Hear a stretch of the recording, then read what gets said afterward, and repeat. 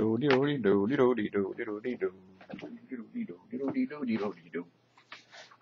guys, it's that time again for viewer questions.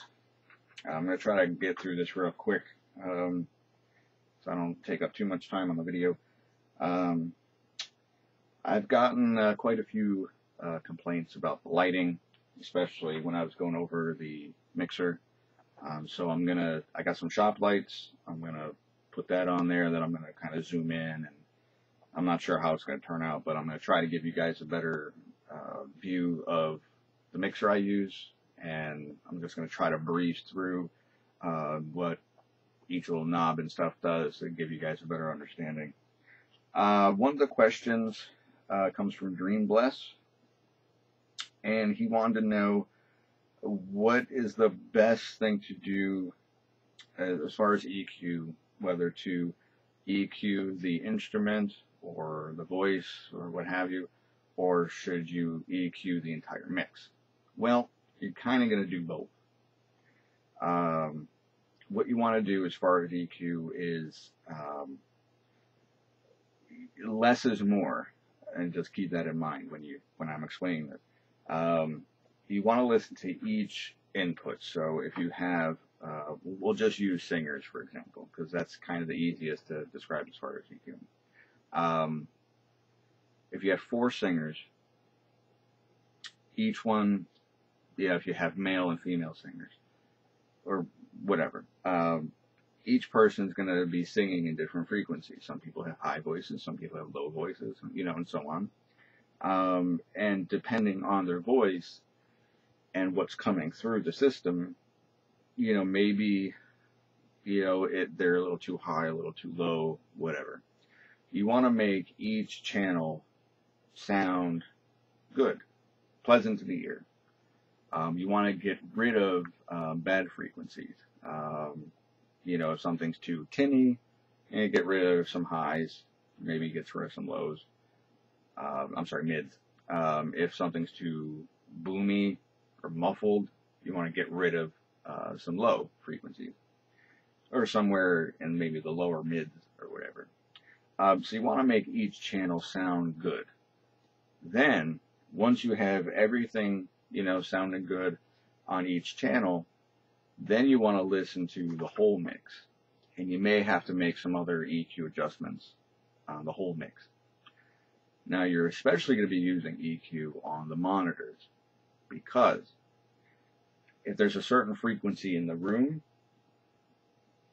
if it's a harsh kind of frequency, it may be over-exaggerated through the speakers, and you're going to get feedback. Well, what you want to do is you want to find the frequency that is giving you problems and get rid of it, so that you get less feedback. If you need more, okay, that was for Dream Bless. If you need more clarification on that, let me know, and I'll try to help you out. Okay, this is hooking up monitors. He wants to, okay, so he wants to, this person, who is this? This is Ronnie Boltry. Basically what he wants to do is he has, the monitor set up on the stage, or on the floor or whatever. And he also wants the,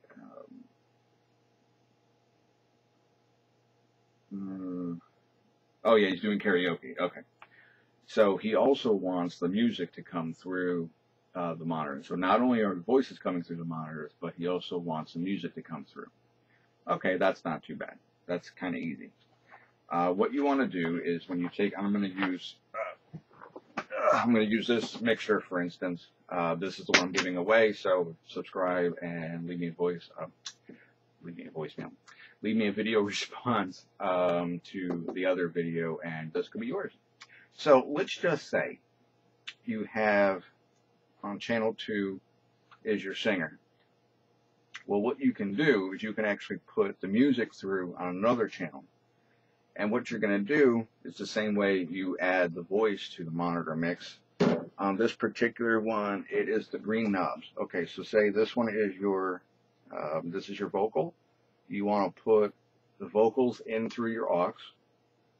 and then you're actually going to take the music that you're going through and you're going to add that to the aux. So now both of those channels are going through the same auxiliary output that goes to your monitors. So I hope that helps. Ugh. All right, next we have. All right, that's pretty much the same question. Okay, he wants to get the music coming through the monitors as well. Oh, subgroups, that's a good one. All right, now on my mixer, and I'll do a closer up view, but we'll just use this as these are your subgroups. Okay, now what I do, and I'll show you again, I'll show you on my mixer, but you have subgroup 1 and 2, 3 and 4. Well, if you're running mono, which means you're only going to, this is a kind of a mono amp because it has the main out and then the subgroups out, but what you want to do is I have mine on the drums are first. So channel 1 is kick, channel 2 is snare, left overhead, right overhead. Okay, now I want to send those to, well, mine is group 3 and 4. So if I need to make adjustments to the drum set, all I got to do is move these. Now, if you're running mono, like I was saying, you can have 4 separate subgroups. So you could say these are all your vocals. This one is your back vocals. This one is, say, your keyboard player and rhythm guitars. And you have your drums. So if you run mono, you can have 4 separate subgroups. I personally just use the 2. This is for everything, and this would be for the drums. So, I mean, this is kind of, I'm just showing you, you know, basic idea of what to do.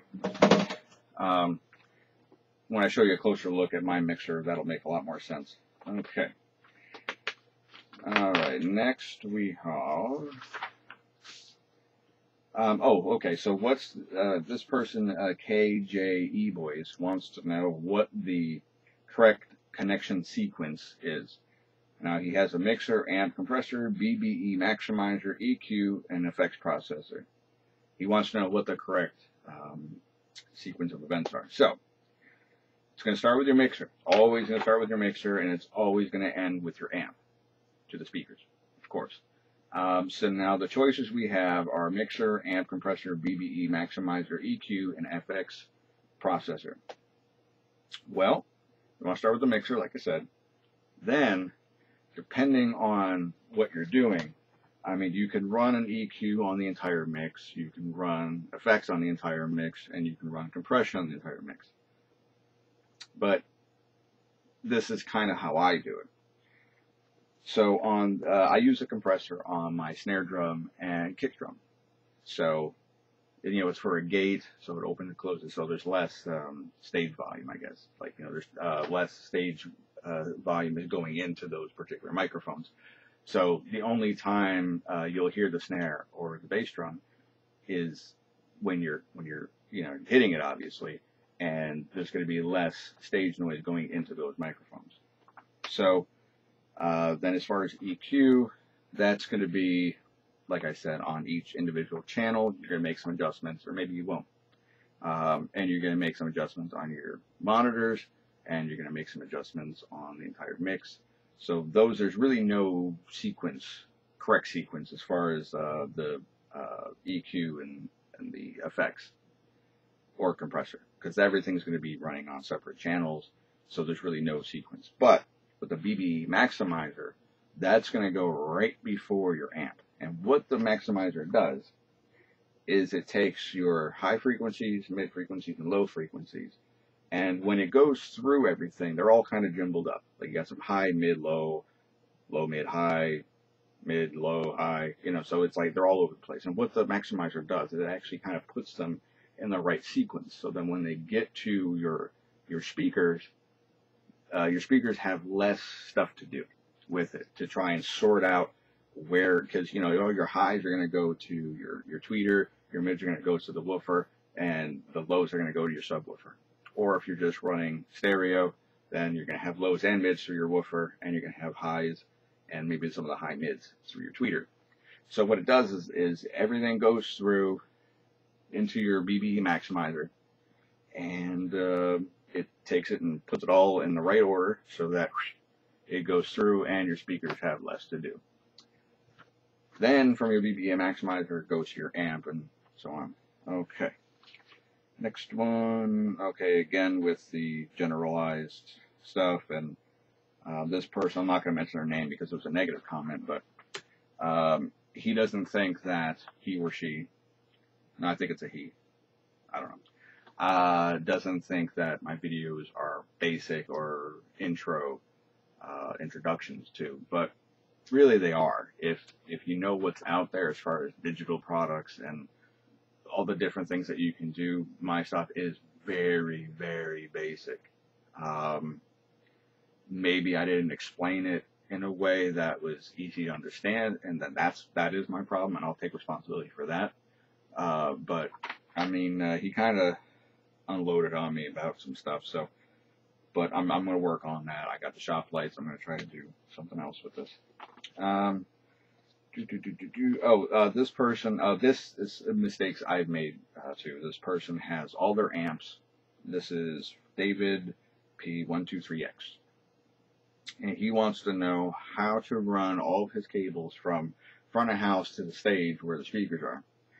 Well, if it's a small venue, you can keep your amps where they are, in the front of the house with you if you want to. If it's a small little club, it doesn't matter.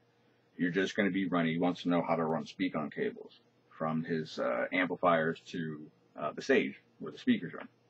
Well, like I said, if it's a small bar, small venue, you can get away with leaving your amps and everything at the front of house with you.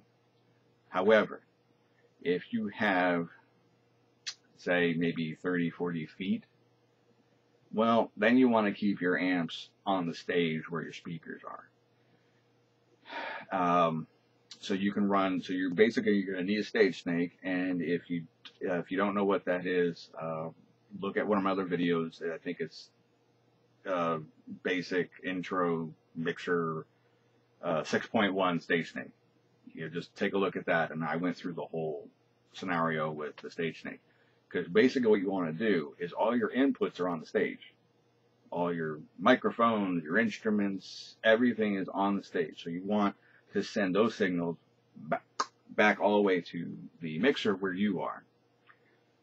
And then you have your amps on the stage, so it's really easy to take your speak-on cables or your 1/4-inch cables or whatever cables you're using from your amp to your speakers. It's really easy. You just connect them all. If you want to keep your amps with you at the front of house where you are with your mixer, then yes, you're going to have to run speak-on cables from your amps all the way to the stage. But like I said, use that only for like a small venue, a very small, bar or something, because there's not a lot of room on the stage. And if you have your speakers there, maybe it would be less mess and everything, and you can control it. I mean, if your amps and some of your stuff is on the stage and you're, against the back wall where your mixer is, well, then you got people tripping over cords and stuff. So try to keep your amps on the stage, but if you're in a small venue, maybe it is better if you keep it, with you in the front of house. Okay, what's next here? And speaking of which, I have this little, I'm going to find this diagram here. Someone asked me about this, and I hope you guys can see this. This is how to daisy chain your amplifiers. So someone asked me, and I couldn't find the comment, I don't know where it went, but somebody asked me, if you need to set up, say, like stacks of speakers on each side of the stage or whatever, how do you, because you only have two outputs, a left and a right, how do you, hook up multiple amplifiers and speakers without going from one speaker to the next, to the next, to the next? You gotta be careful with that, because every time you hook up another speaker, well, then you're either adding ohms or you're taking away ohms, and it's a weird formula to do that. So what I like to do is I like to keep 2 speakers or 4 at the most on each amplifier. So what you want to do is, like it says here, and I'm hoping this shows up on the camera, but you're going to go from 1 amp, so from your mixer, goes into your inputs. Then, your input's over here. Then from the same input, so you go out of your mixer into the XLR inputs of your amplifier.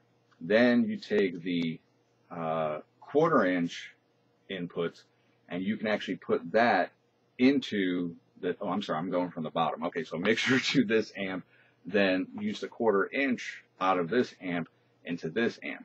So now you have speakers coming out of this, you have 2 coming out of here, 2 coming out of here. So you can have the same stereo mix, you can have mono mix, it doesn't matter, but this is how you daisy chain the mixer, or I'm sorry, the amplifier. Somebody asked me, and I couldn't find the comment, so I'm sorry I can't give you credit for the question, but yeah, so I'm hoping this helps. Is there any more? Oh, somebody asked me about the microphone I used, the Beta 87, and they wanted to know if there were any interference problems. I haven't had any problems at all. If you go onto the Shure website, there's a little chart where you can actually put in your zip code, or the zip code where you're going to be performing or running sound, and it'll actually tell you what channels to use and which ones not to use. Because the FCC, you know, is really cracking down on these frequencies, and I mean, I had to basically give away and throw out wireless microphones because I couldn't use them anymore because the government took all the frequencies from us. So, whatever. Okay, so, oh, somebody wanted to know what's a good mixer. What would I suggest for a small band? Well, you got to figure out how many channels you need. If it's a small club, you might not need to put microphones on the drum set. Maybe you just need it for vocals. So, you know, get a little 4-channel mixer, you know, or you can get like an all-in-one where it's like a powered mixer. You give you 4 or 5 channels or 6 channels or whatever, and you know, it's already amplified, so you just hook it up to the speakers, you're good. If you need to if you need to mic the drum set, I usually do 4 mics for that. 1 for the kick, 1 for the snare, right overhead, left overhead, or vice versa. And I have 1 for vocals, maybe have a couple more for back vocals. You know, you can mic the guitar cabinet, you can mic the bass cabinet, you can run direct out of your bass cabinet into, you know, a direct box or whatever. So I would recommend at least, you know, maybe, you know, an 8-channel mixer like the one I'm giving away. This one would work fine for a small band or whatever. Subscribe and leave me a video response.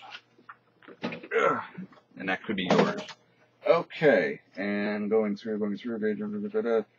Oh, this person wants, this is Woonboot JE1. Wanted to know, he has an SM58, Beta, I'm sorry, and he wanted to know if that was good for a female singer. Well, it's good for every singer, but females that have a higher frequency in their voice, the Beta version of the Shure 58 is going to pick up more of the frequency. So that's that. But it's still an all-around, it's a great mic. Okay. This is where's the Mars? Okay. And this is, okay, I need help. I'm starting a mobile DJ part-time, and I need to know what to start off with. Mixer. What is the mixer for? Okay, this is from Mr. Korean 30. What's the mixer for, and how do I connect all the equipment? Well, watch some of my earlier videos, and I go through the whole process. So thank you guys for your questions and comments, and I am working on the whole lighting situation. So I'm going to try to give you a closer up, look at the mixer I have and how it's set up. I'm hoping that it'll help. And I apologize if I made things confusing.